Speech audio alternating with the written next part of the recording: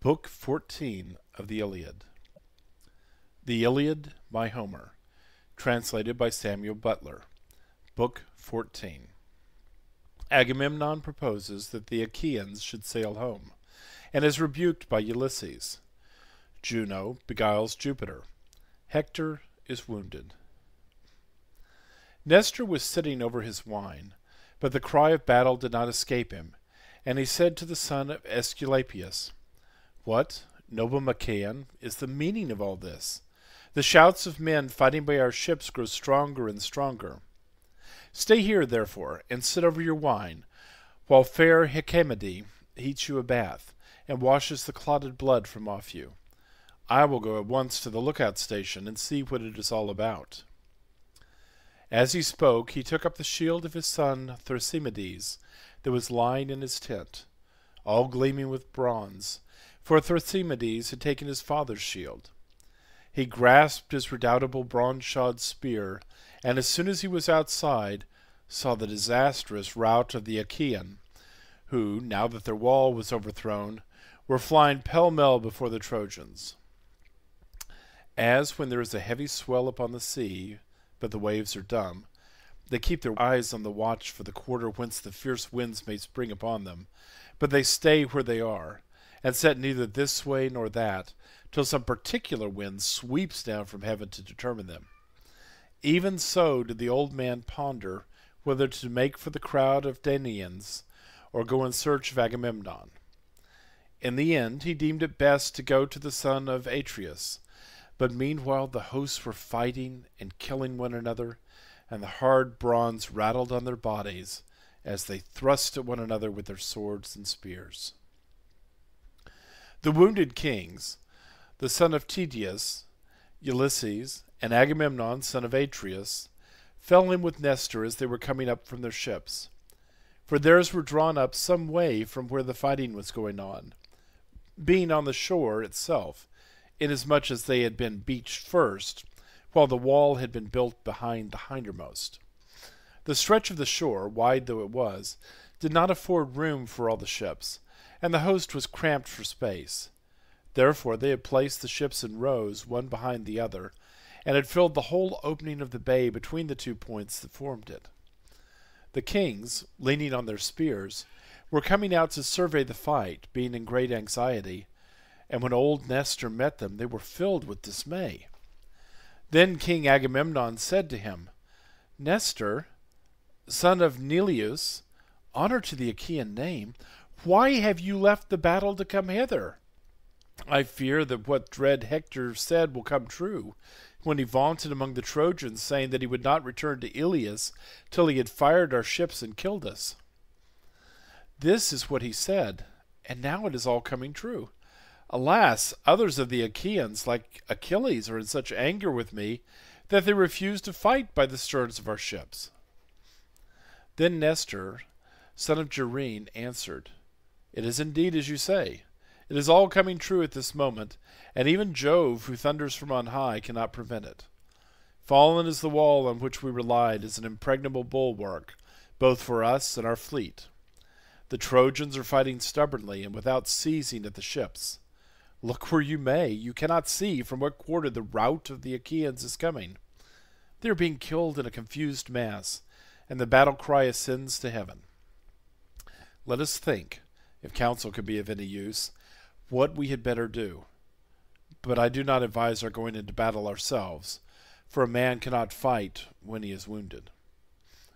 And King Agamemnon answered, "Nestor, if the Trojans are indeed fighting at the rear of our ships, and neither the wall nor the trench has served us, over which the Danaans toiled so hard, and which they deemed would be an impregnable bulwark both for us and our fleet, I see it must be the will of Jove, that the Achaeans should perish ingloriously here, far from Argos. I knew when Jove was willing to defend us, and I know now that he is raising the Trojans to like honor with the gods, while us, on the other hand, he has bound hand and foot. Now, therefore, let us all do as I say. Let us bring down the ships that are on the beach, and draw them into the water. Let us make them fast to their mooring stones a little way out, against the fall of night. if even by night the Trojans will desist from fighting. We may then draw down the rest of the fleet. There's nothing wrong in flying ruin, even by night.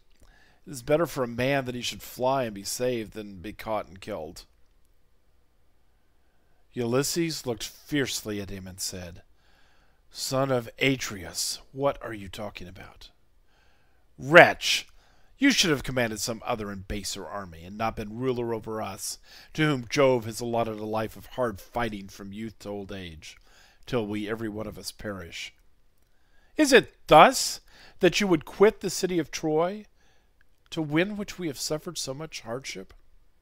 Hold your peace, lest some other of the Achaeans hear you say what no man who knows how to give good counsel, no king over so great a host as that of the Argives, should ever have let fall from his lips.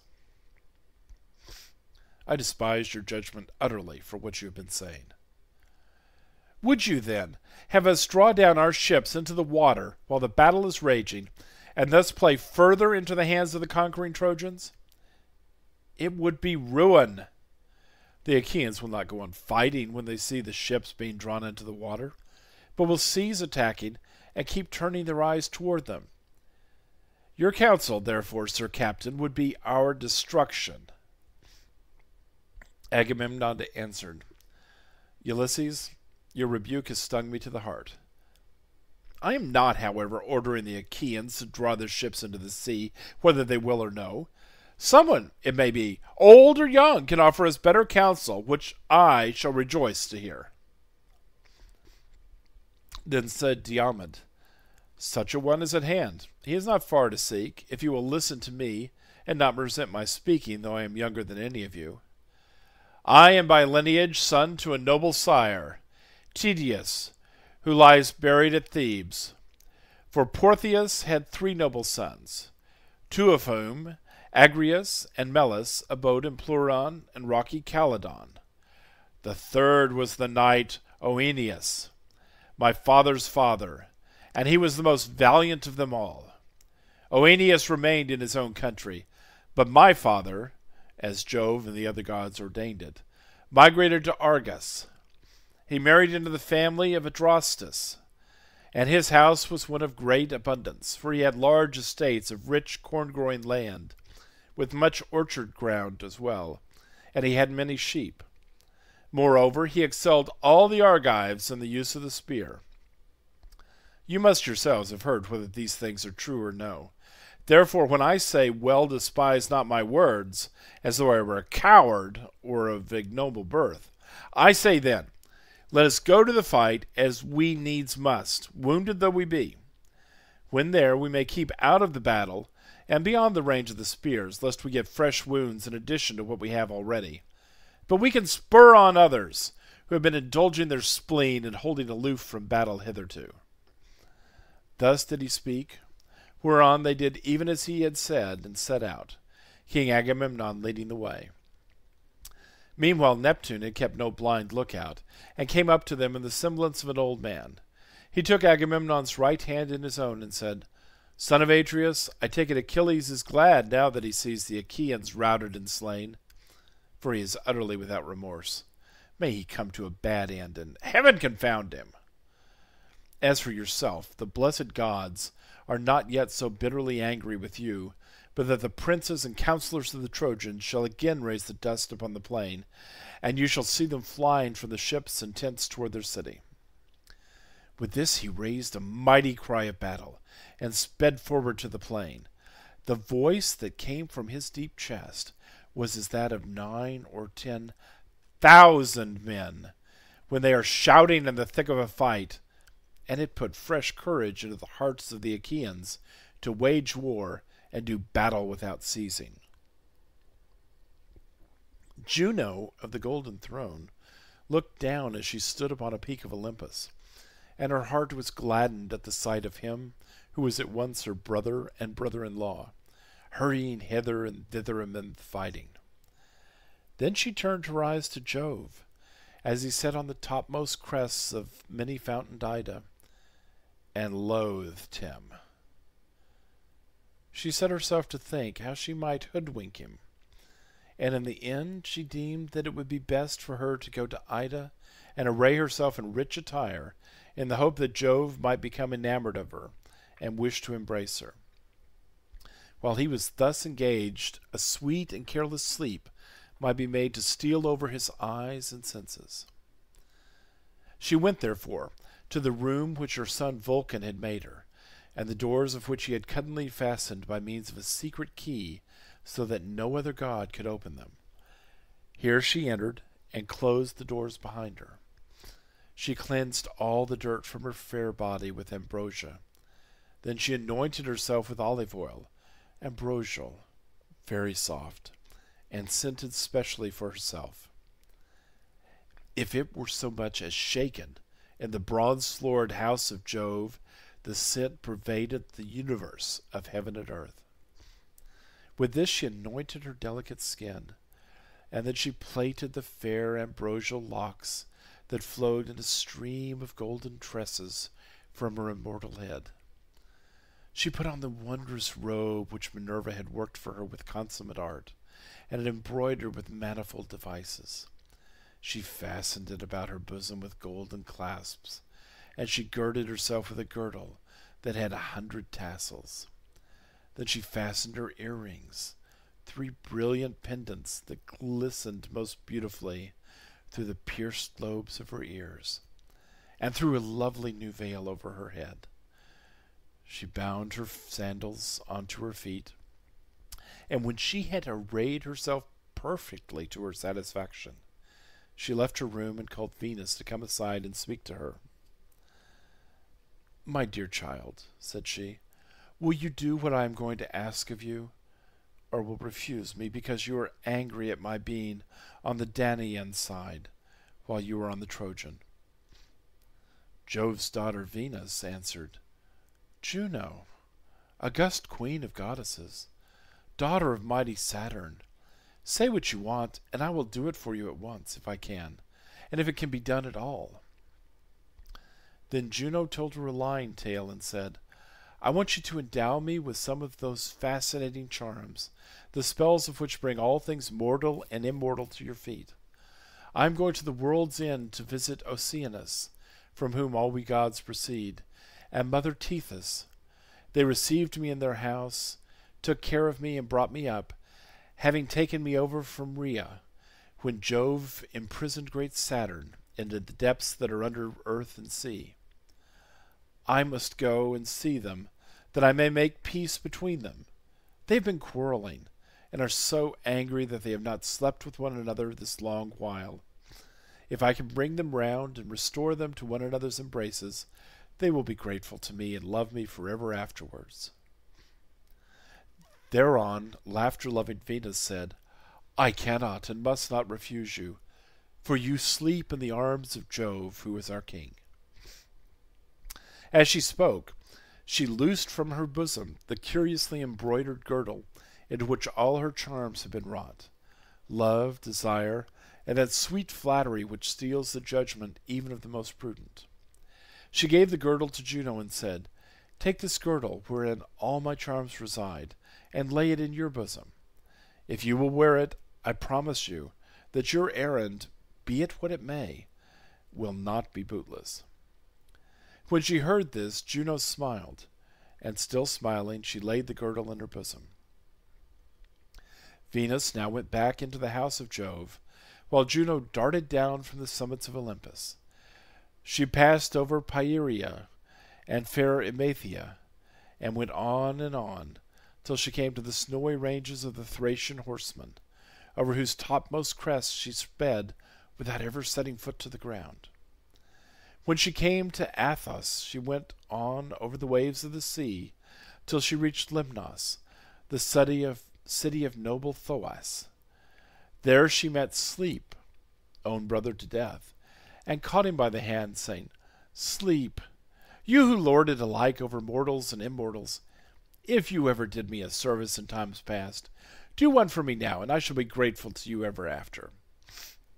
Close Jove's keen eyes for me in slumber, while I hold him clasped in my embrace, and I will give you a beautiful golden seat that can never fall to pieces. My club-footed son Vulcan can make it for you, and he shall give it a footstool for you to rest your fair feet upon when you are at table." Then Sleep answered, "Juno, great queen of goddesses, daughter of mighty Saturn, I would lull any other of the gods to sleep without compunction, not even excepting the waters of Oceanus, from whom all of them proceed. But I dare not go near Jove, nor send him to sleep unless he bids me. I have had one lesson already through doing what you asked me, on the day when Jove's mighty son Hercules set sail from Ilias, after having sacked the city of the Trojans. At your bidding, I suffused my sweet self over the mind of aegis-bearing Jove, and laid him to rest. Meanwhile, you hatched a plot against Hercules, and set the blasts of the angry winds beating upon the sea, till you took him to the godly city of Cos, away from all his friends. Jove was furious when he awoke, and began hurling the gods about all over the house. He was looking more particularly for myself, and would have flung me down through space into the sea, where I should never have been heard of any more, had not Night, who cows both men and gods, protected me. I fled to her, and Jove left off looking for me in spite of his being so angry, for he did not dare do anything to displease Night. And now you are again asking me to do something on which I cannot venture." And Juno said, "Sleep. Why do you take such notions as those into your head? Do you think Jove will be as anxious to help the Trojans as he was about his own son? Come, I will marry you to one of the youngest of the Graces, and she shall be your own, Pasithea, whom you have always wanted to marry." Sleep was pleased when he heard this, and answered, "Then swear it to me by the dread waters of the river Styx. Lay one hand on the bounteous earth, and the other on the sheen of the sea, so that all the gods who dwell down below with Saturn may be our witnesses. And see that you really do give me one of the youngest of the Graces, Pasithea, whom I have always wanted to marry." Juno did as he had said. She swore and invoked all the gods of the netherworld, who are called Titans, to witness. When she had completed her oath, the two enshrouded themselves in a thick mist and sped lightly forward, leaving Lemnos and Imbrus behind them. Presently they reached many-fountained Ida, mother of wild beasts, and Lectum, where they left the sea to go on by land, and the tops of the trees of the forest soughed under the going of their feet. Here Sleep halted, and ere Jove caught sight of him he climbed a lofty pine tree, the tallest that reared its head toward heaven on all Ida. He hid himself behind the branches, and sat there in the semblance of the sweet-singing bird that haunts the mountains, and is called Chalcis by the gods, but men call it Cymindis. Juno then went to Gargarus, the topmost peak of Ida, and Jove, driver of the clouds, set eyes upon her. As soon as he did so, he became inflamed with the same passionate desire for her that he had felt when they had first enjoyed each other's embraces and slept with one another without their dear parents knowing anything about it. He went up to her and said, "What do you want, that you have come hither from Olympus, and that too with neither chariot nor horses to convey you?" Then Juno told him a lying tale and said, "I am going to the world's end to visit Oceanus, from whom all we gods proceed, and Mother Tethys. They received me into their house, took care of me, and brought me up. I must go and see them, that I may make peace between them. They have been quarreling, and are so angry that they have not slept with one another this long time. The horses that will take me over land and sea are stationed on the lowermost spurs of many-fountained Ida, and I have come here from Olympus on purpose to consult you. I was afraid that you might be angry with me later on, if I went to the house of Oceanus without letting you know?" And Jove said, "Juno, you can choose some other time for paying your visit to Oceanus. For the present, let us devote ourselves to love and to the enjoyment of one another. Never yet have I been so overpowered by passion, neither for goddess nor mortal woman, as I am at this moment for yourself. Not even when I was in love with the wife of Ixion, who bore me Pirithous, peer of gods in council, nor yet with Danae, the daintily ankled daughter of Acrisius, who bore me the famed hero Perseus. Then there was the daughter of Phoenix, who bore me Minos, and Rhadamanthus. There was Semele and Alcmena and Thebes, by whom I begot my lion-hearted son Hercules, while Semele became mother to Bacchus, the comforter of mankind. There was Queen Ceres again, and lovely Leto, and yourself. But with none of these was I ever so much enamored as I now am with you." Juno again answered him with a lying tale. "Most dread son of Saturn," she exclaimed, "what are you talking about? Would you have us enjoy one another here on the top of Mount Ida, where everything can be seen? What if one of the ever-living gods should see us sleeping together and tell the others? It would be such a scandal that when I had risen from your embraces, I could never show myself inside your house again. But if you are so minded, there is a room which your son Vulcan has made me, and he has given it good strong doors. If you would so have it, let us go thither and lie down." And Jove answered, "Juno, you need not be afraid that either god or man will see you, for I will enshroud both of us in such a dense golden cloud that the very sun, for all his bright piercing beams, shall not see through it." With this the son of Saturn caught his wife in his embrace, whereon the earth sprouted them a cushion of young grass, with dew-bespangled lotus, crocus, and hyacinth, so soft and thick that it raised them well above the ground. Here they laid themselves down, and overhead they were covered by a fair cloud of gold, from which there fell glittering dewdrops. Thus, then, did the sire of all things repose peacefully on the crest of Ida, overcome at once by sleep and love, and he held his spouse in his arms. Meanwhile, Sleep made off to the ships of the Achaeans to tell earth-encircling Neptune, lord of the earthquake.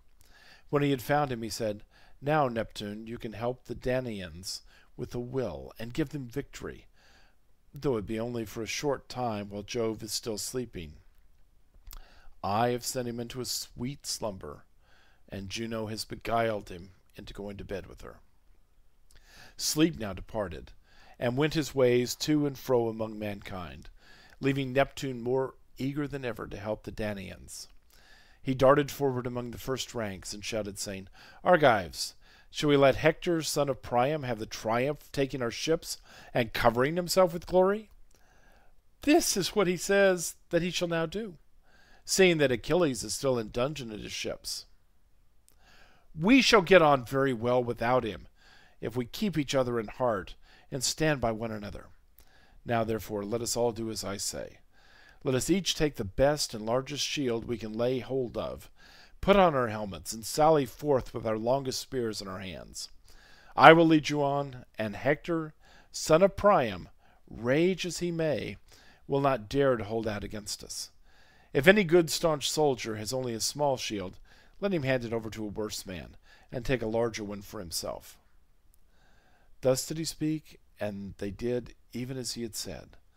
The son of Tydeus, Ulysses, and Agamemnon, wounded though they were, set the others in array and went about everywhere effecting the exchanges of armor. The most valiant took the best armor and gave the worst to the worse men. When they had donned their bronze armor, they marched on with Neptune at their head. In his strong hand he grasped his terrible sword, keen of edge and flashing like lightning. Woe to him who comes across it in the day of battle. All men quake for fear and keep away from it. Hector, on the other side, set the Trojans in array. Thereon Neptune and Hector waged fierce war on one another. Hector on the Trojan, and Neptune on the Argive side. Mighty was the uproar as the two forces meet.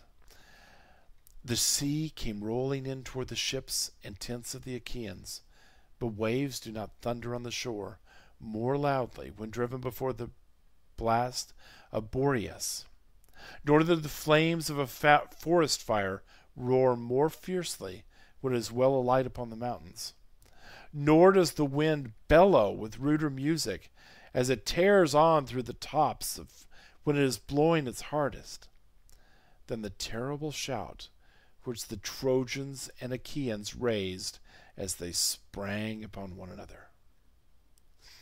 Hector first aimed his spear at Ajax, who was turned full towards him, nor did he miss his aim.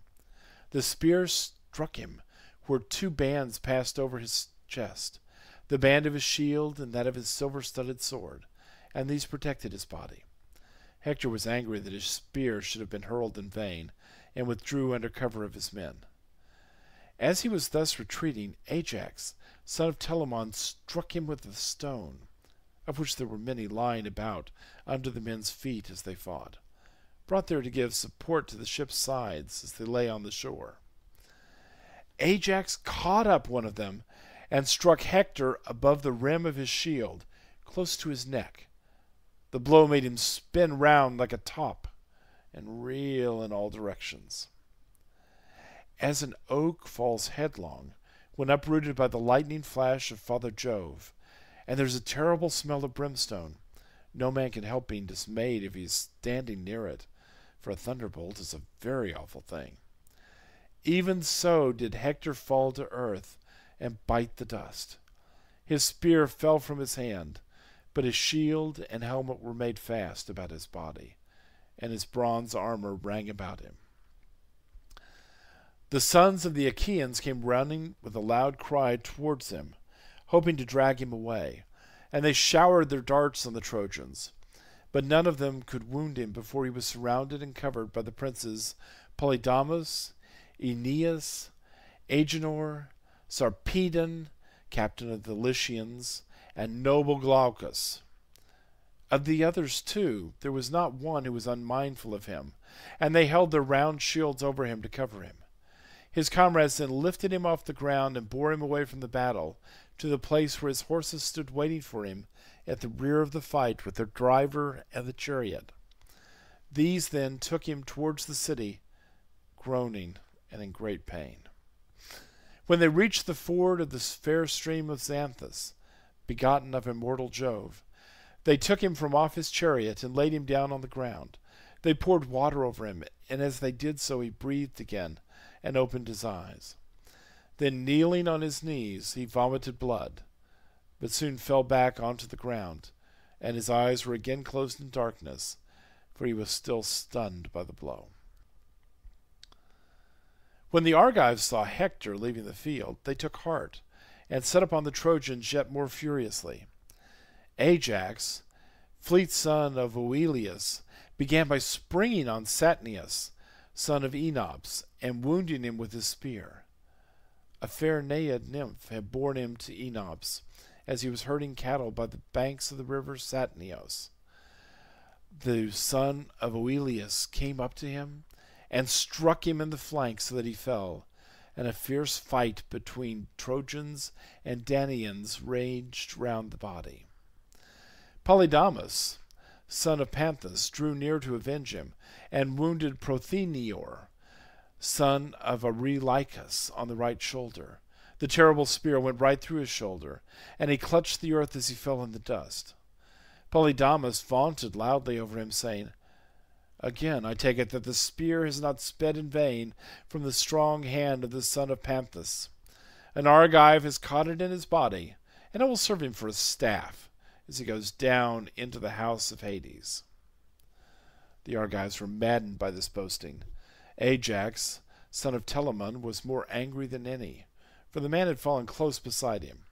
So he aimed at Polydamas, as he was retreating, but Polydamas saved himself by swerving aside, and the spear struck Archilochus, son of Antenor, for heaven counseled his destruction.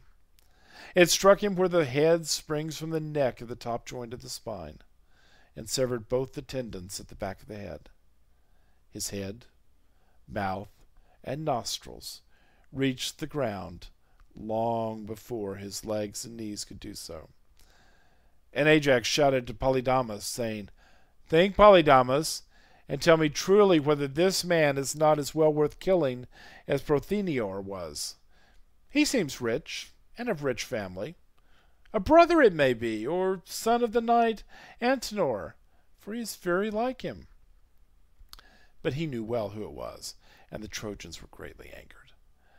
Acamas then bestrode his brother's body and wounded Promachus, the Boeotian, with his spear, for he was trying to drag his brother's body away. Acamas vaunted loudly over him, saying, "Argive archers, braggarts that you are, toil and suffering shall not be for us only, but some of you too shall fall here as well as ourselves. See how Promachus now sleeps, vanquished by my spear. Payment for my brother's blood has not been long delayed. A man, therefore, may well be thankful if he leaves a kinsman in his house behind him to avenge his fall." His taunts infuriated the Argives, and Peneleos was more enraged than any of them. He sprang toward Acamas, but Acamas did not stand his ground, and he killed Ilioneus, son of the rich flockmaster Phorbas, whom Mercury had favored and endowed with greater wealth than any other of the Trojans. Ilioneus was his only son, and Peneleos now wounded him in the eye under his eyebrows, tearing the eyeball from its socket. The spear went right through the eye, into the nape of the neck, and he fell, stretching out both hands before him. Peneleos then drew his sword and smote him on the neck, so that both head and helmet came tumbling down to the ground, with the spear still sticking in the eye. He then held up the head as though it had been a poppy head, and showed it to the Trojans, vaunting over them as he did so. "Trojans," he cried, "bid the father and mother of noble Ilioneus make moan for him in their house. For the wife also of Promachus, son of Alegenor, will never be gladdened by the coming of her dear husband, when we Argives return with our ships from Troy." As he spoke, fear fell upon them, and every man looked round about to see whither he might fly for safety. Tell me now, O Muses that dwell on Olympus, who was the first of the Argives to bear away blood-stained spoils after Neptune, lord of the earthquake, had turned the fortune of war? Ajax, son of Telamon, was first to win Hirtius, son of Gyartius, captain of the staunch Mysians. Antilochus killed Phalces and Murmurus, while Meriones slew Mores and Hippotion. Teucer also killed Prothoon and Periphetes. The son of Atreus then wounded Hyperinor, shepherd of his people, in the flank, and the bronze point made his entrails gush out as it tore in among them. On this his life came hurrying out of him at the place where he had been wounded, and his eyes were closed in darkness. Ajax, son of Oileus, killed more than any other, for there was no man so fleet as he to pursue flying foes when Jove had spread panic among them. End of Book 14. Recording by Kelly Doherty of Plano, Texas, September 15th, 2007.